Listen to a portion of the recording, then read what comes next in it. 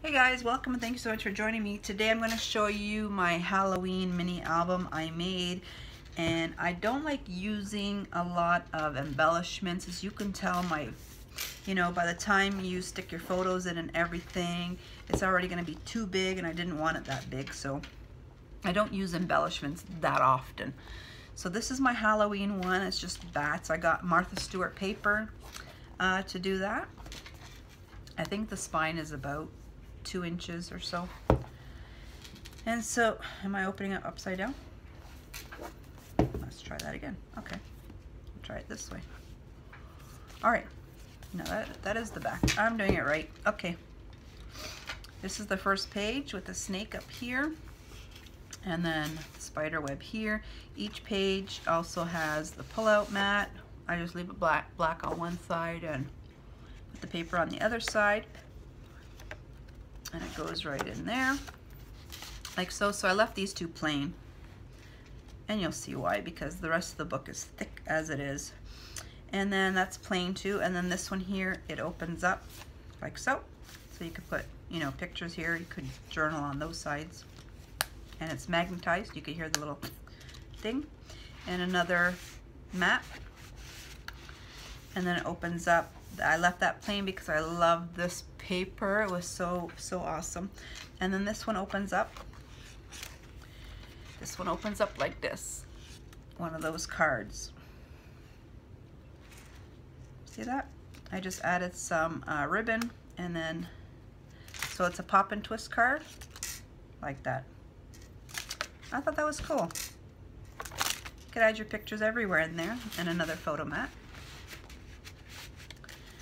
And then I left that blank. Always on this side I leave blank, because then this side has all the stuff. And then it opens up like that and like that. And then this opens up like this. And then these open up like that. And then it just opens up like this. And then this opens up and that opens up. Get it in the camera here. And then this opens up like that. So you have all these spots. This closes here, and this closes here, this goes here, and that goes there, and it's magnetized right here, so it stays put. And then on this page, look how thick this page is. There's still a photo mat here. So it's already thick. This page is thick. Let's look at the gussets. The gussets on each of them are thick enough, so if you have it more bigger, then it's easier. And look at the pages, they lie flat. On this side, I just put a little belly band here with ribbon, so you just tuck it in. And then here I used this, I think it's by Recollections. It's just ribbon, wired ribbon, and I thought it was cute. And I just tuck in my little photo mats. I didn't put paper on them. I ran out of paper for sure. I ran out of paper on this album. This I just left blank again. And this is the last page. Let's see if I can open this page properly. It goes like this. And then it goes like this again. And then this goes down. And then this goes up.